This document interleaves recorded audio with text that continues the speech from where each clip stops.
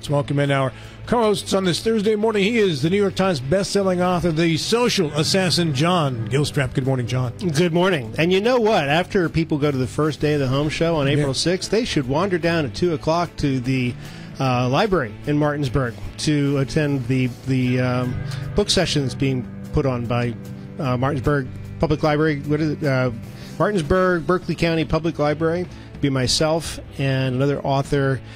I wish I knew you were going to mention that because I can't pull up her name. She's very, very successful, far more successful than I. Armin Trout. Armin Trout. Thank you. Romance author. It's the first time I've been doing. I know. What's he going to do? Yeah. Did you want to clarify anything in the article? No. Okay. You're just mean. I will give a process update certainly if you want to hear about. Yeah, what the steps going forward. What steps were yesterday and what steps next? So, do it, if you can do it in 60 seconds. Our evidence was received by the 3-judge panel. Yeah. Now, what they're requiring us to do is submit conclusions of law, our proposed orders, and those are due by the 19th of April, and then we have till the 23rd to respond to other sides. And then the judges will take those and plus their own considerations and make a ruling. So they're really going to take a deep dive into the law and apply the facts to the laws that govern all these different issues. And there's a lot, and they'll be the ultimate decision maker. And then they'll have then either side will have an opportunity to appeal to the Supreme Court. And this is over the potential removal of Commissioners Jackson and Krause in Jefferson County and that whole ordeal. 8:10, and we turn our attention to our first guest of the morning, Teresa Toriseva. She is a candidate for Attorney General in West Virginia in the Democratic Party and does have an opponent, too, as well. Teresa, good morning. Thanks so much for joining us. Good morning. It's great to be from one panhandle to another this morning in West Virginia. Yeah, which part of the northern panhandle are you in this morning? So I'm in Wheeling, which is my home, and so Ohio County. I-70 runs right through here, and I was just there in Martinsburg, in your area, earlier this week, and I'll be there again tomorrow.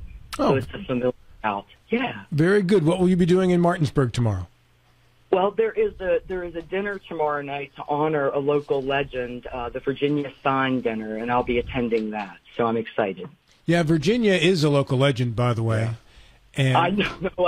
I don't say that tongue in cheek. She's amazing. Oh yeah, and I'm trying to remember how long it's been. 2016, 2017, I think it was, at the Italian community of which I am a member, does a dinner. Used to before COVID anyway, at the Dan DiMucci Lodge, which is actually located in Hagerstown across the bridge in Maryland. And I was asked to be the keynote speaker at that event, and I believe Virginia was one of the folks behind that invitation. So when you see her, please give her a hug from me. I'll do just that. That puts a smile on my face. I know it will her. She's always building other people up. So an amazing woman. So I'm excited to visit again. And thank you for having me on this morning to talk about my campaign for Attorney General. Teresa, tell us about your background and what got you to the point of becoming a candidate for AG. So I've always been an attorney as long as I've been an adult, basically. I came through public schools in West Virginia, college, and then law school from WVU in 1995. And I have 30 years of courtroom experience. So there are a few main things that I think distinguish me as a candidate for Attorney General. So the 30 years of courtroom experience is, I think, critical because how can you run the office that's basically one of the largest, if not the largest law firms in the state and for the people, right? If you have lawyers that go into the courtroom or need to and you've never sort of been there or you don't know how that works, it's critical. So much happens in the courts and for people. The second thing I think that really distinguishes me is that I am from the northern panhandle. And I know folks in the eastern panhandle. By the way, my sister lives in the eastern panhandle there in Harper's Ferry. I understand sort of that, there's a lot that's going on the further you get away from the center seat of government there in Charleston. And I think it's important to have the perspective of statewide elected officials from the panhandles. And, I would be, a lot of people are shocked to hear this, but there has never, ever in the history of the state of West Virginia ever been a female attorney general. And it's time, and I'm qualified. And the reason I will ask people to say, so everyone can say, here's what I'm going to do when I get elected, here's how great I am. It's a little, honestly, even for a courtroom lawyer like me, a little uncomfortable. But I would just encourage people to check out my client base. It's predominantly West Virginia's first responders, firefighters, police officers, 911 operators, deputy sheriffs. They're in the Eastern Panhandle, for example. I work with the Berkeley County school nurses and the Jefferson County deputy sheriffs. So that's really what I stand for, protecting families and working people and West Virginians. And I think the Attorney General's office is really an area where more of that needs to happen. In other words, the office needs to be a better advocate for people. All right, John Gilstrap. Good morning. I'm sort of confounded about why a position like Attorney General would be a partisan position, but the way it's built, it is. And Patrick Morrissey has gotten a lot of press and is very proud of his record as being very pro Second Amendment and very pro all the sort of quintessential Republican priorities. And the Democrat, certainly the stereotype Democrat, is anti-Second Amendment, anti-fossil fuels, anti a lot of the things that are quintessentially West Virginian. So where do you stand? You're running as a Democrat, so where do you stand on those issues? Certainly, and you named a couple that I'm happy to respond to, but I'd also love to talk about any of the issues. Let's start with one that I think is important and always generates a lot of discussion, even though I think it's relatively secure, at least for now. Women thought their rights were secure too until we lost Roe versus Wade. I am pro-gun for the same reason I'm pro-choice. I do not believe that it is for the government to decide those rights. Those rights belong to individual people, and the government has taken away, for example, for women, the right. As to guns, it's the same as free speech. It's the same as freedom to my property, and all of the rights that we have embodied in the Constitution have reasonable limitations because we live in a society together. I can't yell fire in a crowded theater. That's a basic one that everybody really does understand why, right? But I have a free speech right. You do, but it has some reasonable limits. And so what we're seeing, for example, on the pro-choice issue is we're seeing women's rights just being obliterated. And it's the same fear people have regarding guns. It's a rights issue. I wrote down and chuckled a little to myself when you were asking the question. You mentioned a stereotypical Democrat. It really matters sort of where you are, too, in the country. Is it a national issue that you're talking about, a local issue? I am born and raised in West Virginia in a coal mining county on a farm. So I know what we are and who we are. And what I also know is that 24% of the electorate in West Virginia are independent voters. In other words, they've rejected partisanship. And what they want are their rights protected, too. They want the government to work for them, which is what I would do as an attorney general, work every single day in the courtrooms and investigating outside of the courtrooms, right, for the people. Then they want government to get out of the way and not interfere. So that's a little bit of an overview. I hope I addressed your question. I'm happy to answer sort of any other issues, but I don't want to. So I'm a courtroom lawyer. I mentioned I could go on, and I'm certain you have other guests lined up. Well, I'm a refugee from the Commonwealth of Virginia. I've only been in West Virginia for a couple of years now, and I have watched the effect that the change in partisanship in the AG's office can have. And in the case of Virginia, a lot of it has to do with the choices that are made by the AG and what not to challenge.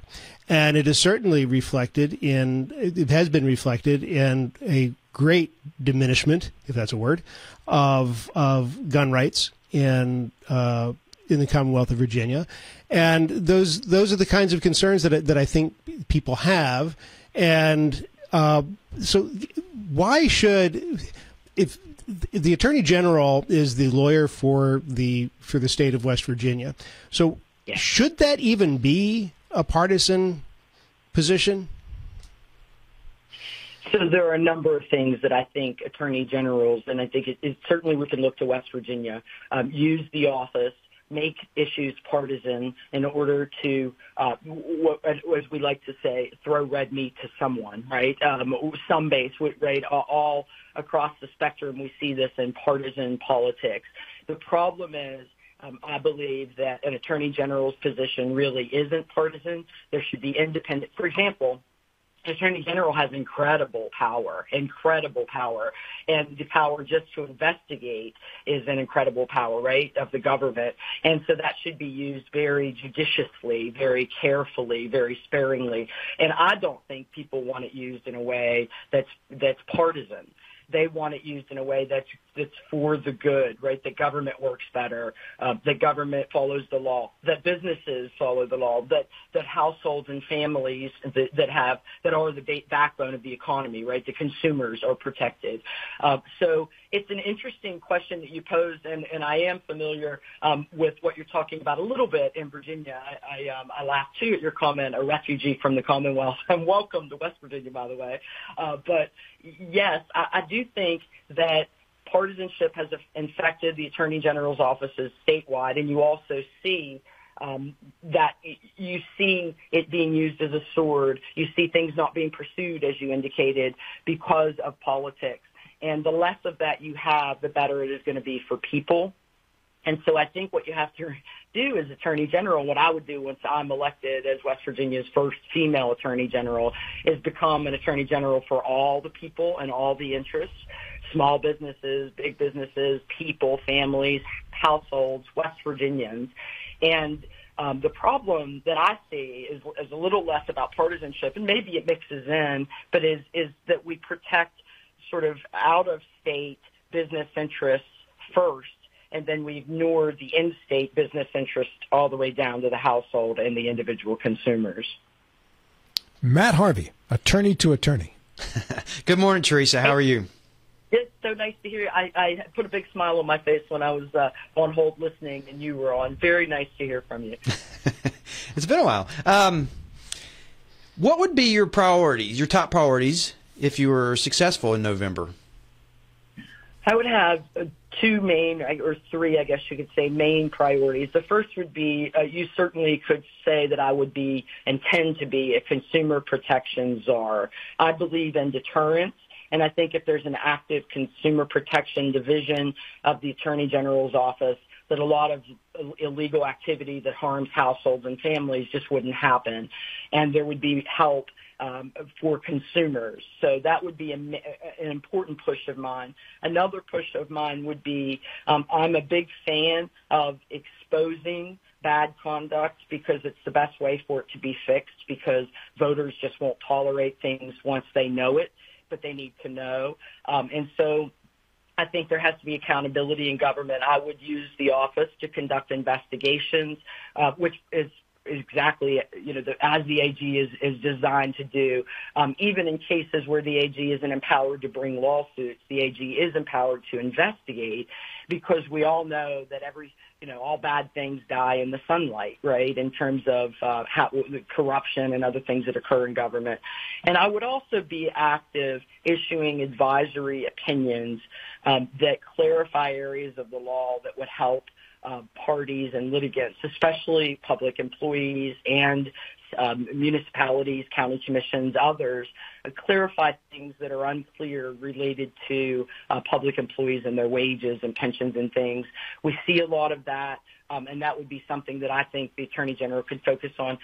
The advisory opinions are, Matt, as you know, just placed as not authoritative, but I found them to have a great influence in the courts. Sure do. So those would be three main focuses. I have a lot of other ideas, including, no one in the Panhandle there will be surprised to hear me say satellite offices. I don't think you can serve the people of West Virginia the way I envision without satellite offices that really reach into the communities in the Panhandles and in the southern coal fields and over in both western and eastern Virginia on the borders and things like that. So that's also one of the things that I want to implement. Well, one issue that I have to ask you about as a prosecutor is, would you be in favor, or do you think that the AG needs expanded prosecutorial powers? In criminal cases, to be clear to the listeners.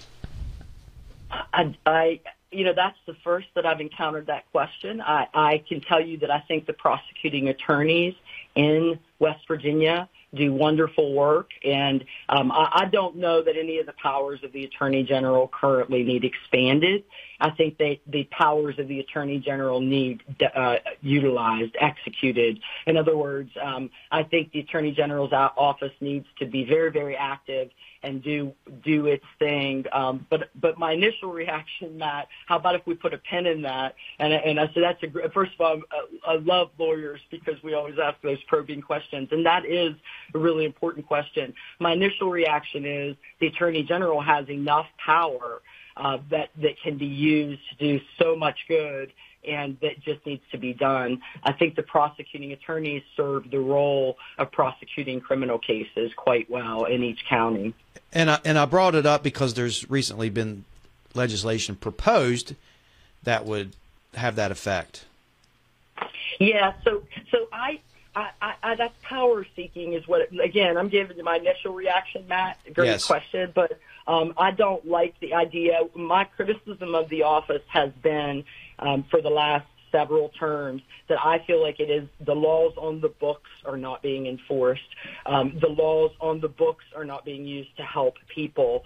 So I'm not really even looking for legislative or other changes. I just want the office to function as it's envisioned already on the books. So very interesting. So expanding the Attorney General for prosecutorial purposes seems like overlap where that's already covered. And, that's also, completely separate from the policy question. It's government waste, right? So yes, I agree. So many lawyers already and not enough to help and serve the people in these other civil areas that prosecutors can't handle or aren't authorized, right? So it would be wasteful, it seems. So I'll have to check that legislation out, Matt. Did it die in the session?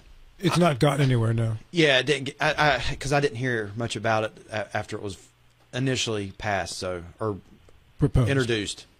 Teresa Toriseva is our guest here, by the way. She is a candidate for Attorney General, Democrat, does have an opponent in the primary. Teresa, in regards to the work the Attorney General's office does with its own staff versus that which is farmed out to those who might have more expertise, what would your procedure be like for that? Oh, that's a great question. So, let me just start out with my own bias on this. I'm completely biased because I myself served 9 times as a special assistant attorney general serving the people of West Virginia over the course of my career. And those were on cases that I specifically had expertise on, to the extent that I want to make clear too, lawyers are not experts or allowed to call themselves experts on anything. Expertise comes awful close. But all kidding aside, those cases were brought. Would have been very difficult, if not impossible, for the Attorney General's office to bring them. But more importantly, it allows the attorney. I would very, very clearly and loudly, let me say, use every resource available to the state of West Virginia and to the Attorney General's office to help and represent people and enforce the law. And outside counsel is a big area that does help do that. I was involved, for example, in one of those 9 cases where we, as a team of 4 law firms that were specially appointed by the Attorney General, returned $15.9 million to the General Revenue Fund. So that helps all taxpayers, right? Because that's like tax revenue. And from a lawsuit that was able to be successful in West Virginia because there was a law that only the Attorney General could enforce and a damages provision that applied only if it was the Attorney General bringing the case. So it was an excellent example of why it basically wouldn't have happened, right? And the consumers would have been out for harm that was already proven nationally and for which vendors nationally got billions of dollars in settlements. So it's an absolute no-brainer, and I think that everybody that's being objective and not political or not sort of attacking for the wrong reasons has to admit that it doesn't matter who the Attorney General is, Democrat, Republican, or otherwise. The Attorney General should be using counsel outside of their own office and with fee arrangements that are beneficial to the state, like a contingent fee arrangement, for example, where the lawyers only get paid if they win. That's a huge benefit to clients and the state, and it can be a huge benefit to the state. So I think it's an important resource the state should absolutely utilize. We have some of the best lawyers in the country practicing in the courts of West Virginia. I've seen them, and I go, most of them, it feels like are in my cases sometimes on the other side, so it's good. Matt Harvey, one more question.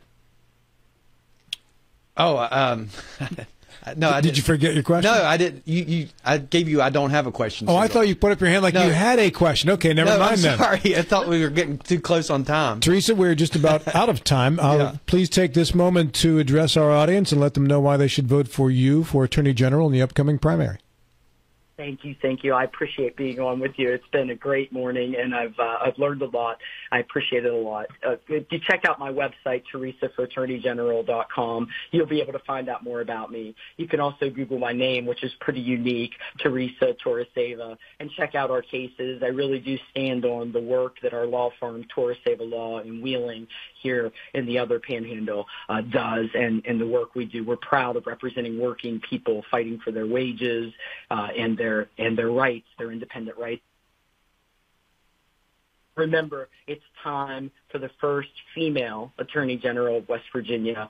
Let's break that down and move on from that. And really, really fun being on with you all this morning. Great. I used to be on talk radio, Rob, and I miss it and enjoy it. You're doing a great job with your show. Teresa, thank you. Anytime you're in the Panhandle, you want to combine co-host, I'll put you right beside Mr. Harvey. As long as you don't bring Josh with you. Listen, there are only so many microphones, so I'm gonna. Josh will have to wait. Yeah, and he just gave you mine. Oh no, there's two empty chairs right there, John. Right. Teresa, thank you very much. Good luck to you. Have a great day. Thanks, Sean. Teresa Toriseva, candidate for Attorney General in statewide office where there is an actual Democratic primary. Good, because there's two folks going in the Democratic primary for Attorney General there. So who knows? Maybe that's the first signs of a little rebirth of the Democratic Party in the state.